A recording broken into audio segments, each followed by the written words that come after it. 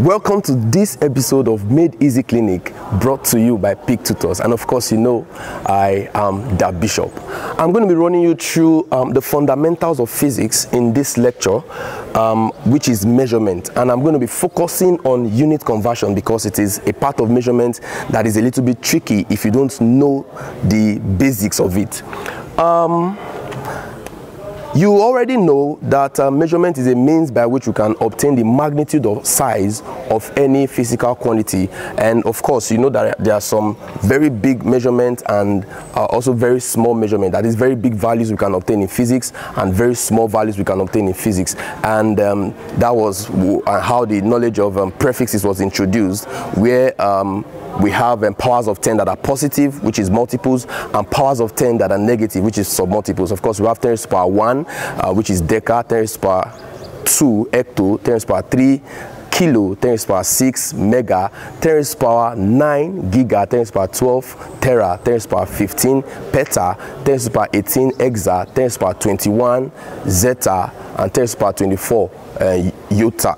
Then we also have the submultiples, that is powers of 10 that are negative. We have 10 to the power minus 1, which is deci, 10 to the power minus 2, centi, 10 to the power minus 3, milli, 10 to the power minus 6, micro, 10 to the power minus 9, nano, 10 to the power minus 12, pico, 10 to the power minus 15, femto, 10 to the power minus 18, atto, 10 to the power minus 21, zeto, and 10 to the power minus 24, yocto. So with that we have in mind, let us quickly run through how to convert properly. In your secondary school or in your colleges, you were actually taught how to convert, but they didn't tell you why and how to go about it. The basic one that you know is if you want to convert from, let's say, kilometer per hour to meter per what? Per seconds. And what you were told then is to just multiply by 1000 and divide by what? Divide by 3600. But you don't really know how and why that was carried out. So most times when this unit is actually changed from what you are familiar with to what you are not really familiar with, you tend to be like very displeased with the question and you don't know what to do. But let me just quickly give you the trick of how to convert properly. Now let's take an example. Let's say we want to convert 72 kilometer per hour to meter per second. So we have 72 kilometer per hour to meter per second. So we are going from a numerator of kilometers and we are going to a numerator of meters. Why for the denominator? We are going from hour to where?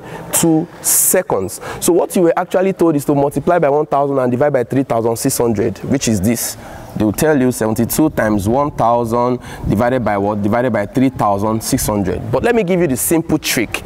I'm going to give you this trick under what I term the chain link conversion method. If you know how to use this chain link conversion method in your lifetime till you leave planet Earth, you will never get any conversion question wrongly. Now follow me. All right, so let me apply the chain link conversion method. Let me write it here. It's called chain link conversion method.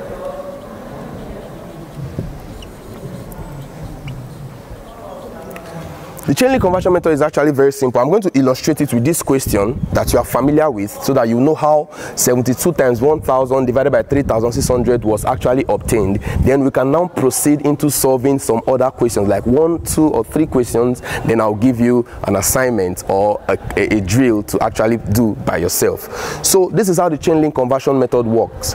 Once you are given a physical quantity or a parameter to convert, like this, now I want to convert 72 kilometer per hour to meter per second. What you need to do is, the first step, write it out clearly. So I have 72 kilometer per what? Per hour. Now let us look at this. Look at the numerator we have here. We have a numerator of kilometer. We have a denominator of what? Of hour. Now where are we going to? We have a numerator of what? Of meters, and we have a denominator of what? Of seconds. We'll have to focus on what? On converting the numerator first, then after which we'll now convert the denominator to our desired destination unit. Now how do you go about that? In the chain link conversion method, once you want to convert, you will introduce a chain of multiplication and division. So I want to convert kilometer. Let me introduce a chain of multiplication and division. So let me introduce the chain. That is the first method. Now you will have to know the relationship between where you are coming from and where you are actually going to. Now, I am coming from a numerator of kilometer. I am going to a numerator of what? Of meters. What is the relationship between kilometer and meters? 1,000 meters rather make what? Make 1 kilometer. So I have that 1,000 meters make what? Make 1 kilometer. Now, for the chain link conversion method, it is compulsory that one of the relationship must be up while the other must be down.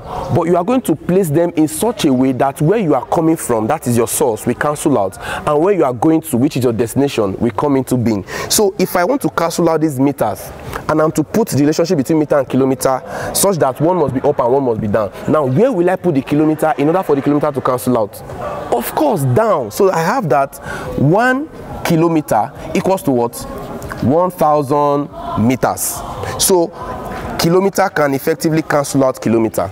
Had it been the question asked me to convert to meter per hour, I would have stopped there. It would have been 72,000 meter per hour. But I was told to convert to what? To meter per second. So that means I want to move my denominator now from hour to what? To seconds. What do? Introduce a chain of what? Of multiplication and division. So I have another chain because I'm still converting. Now, of course, from what I told you, the relationship between where you are coming from and where you are going to, we are coming from hour and we are going to where? We are going to seconds. What is the relationship between hour and seconds? 3,600 seconds make what? Make 1 hour. So we have that 3,600 seconds equals to 1 hour. So in the chain link conversion method, it is compulsory that one is up and one is down. But we are going to put it in such a way, like I've said before, that the source will cancel out and the destination will come into the proper position it is meant to be. So I want to cancel out hour. Between 3,600 seconds and 1 hour, which will I put at the numerator side and which will I put at the denominator side? Of course, the hour will be at the numerator so that I can cancel out the denominator of hour. So that means I have 1 hour equals to what? 3,600 seconds. So what do? My hour will effectively cancel out hour. Then the next thing to do, you can actually see your unit you are going to. This unit you are going to, we have meters here and we have seconds here. So what you need to do now is multiply all the parameters up and multiply all the parameters down. So that means I have 72 times 1,000 divided by what? Divided by 3,600. So of course I have a numerator of what? Of seconds, and meter, and a denominator of what? Of seconds. So when you carry out this, of course, if you use your calculator, 720 divided by 36, I think we have 20 meter per what? Per second. So this is actually how to carry out the what? The chain link conversion method, and I hope that is clear. Now let me now introduce another example. Let's say maybe we want to convert, this is 20 meter per second. Let's say we want to convert it to feet per minute. Let's carry that out. We want to convert now 20 meter per what? Per second. We want to convert it to feet per minute. Feet per minute. Just like I explained for the 72 kilometer per hour to meter per second, the same principle of the chain link conversion method you will apply to this question. Now let us quickly perform the magic and arrive at our answer. So what is the first step? Write it out expressly. So you have 20 meter per what? Per second. So what are we interested in? We are coming from a numerator of meters and we are going to a numerator of what? Of feet. So you have to know the relationship between what? Between meters and feet.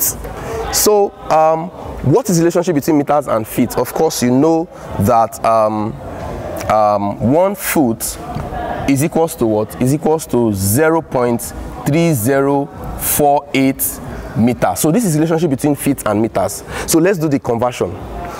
What did I say some minutes ago? You introduce a chain of multiplication and what? And division. So I have this chain here. I want to cancel out meter. And in this relationship between feet and meter, it is compulsory that one is up and one is down.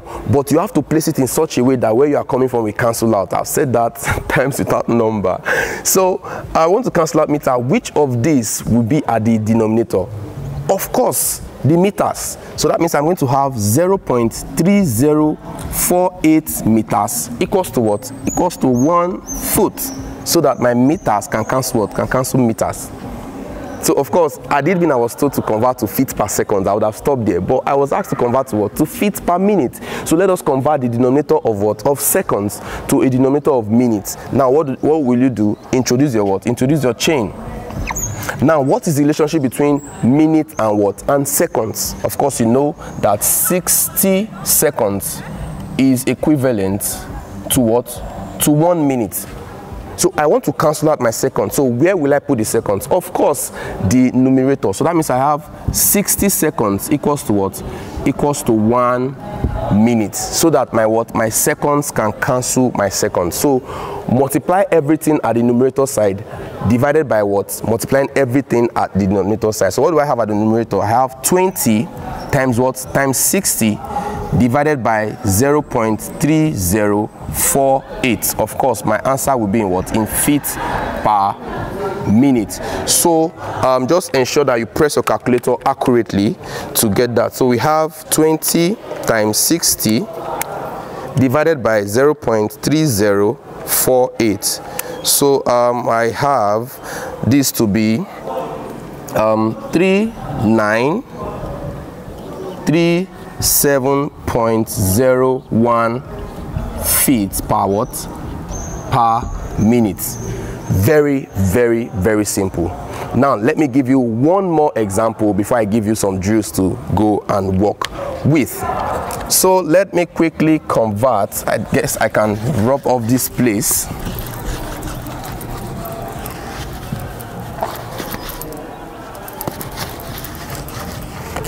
So let me quickly convert. Okay, let me give us this drill. Express the speed of light.